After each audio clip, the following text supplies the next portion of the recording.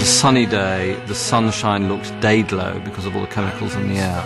There were thousands and thousands of teenagers there, and I'd never seen so many kids smoking so much dope and taking so many drugs.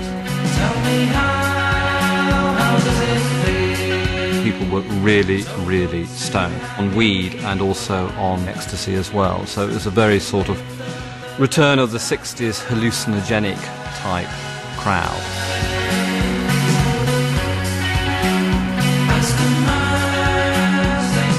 It was a shit gig, but it was a fantastic. You know, from a technical point of view, the wind was blowing the sound all over the fucking place. I don't think I got to hear one of the songs properly, but that wasn't the point. The point was there was all them people there.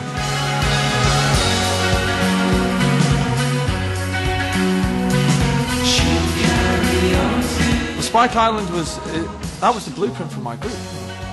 We were then going to become the biggest band in the world, and the Stone Roses, their impact and that gig stretches so far beyond the gig itself and the music.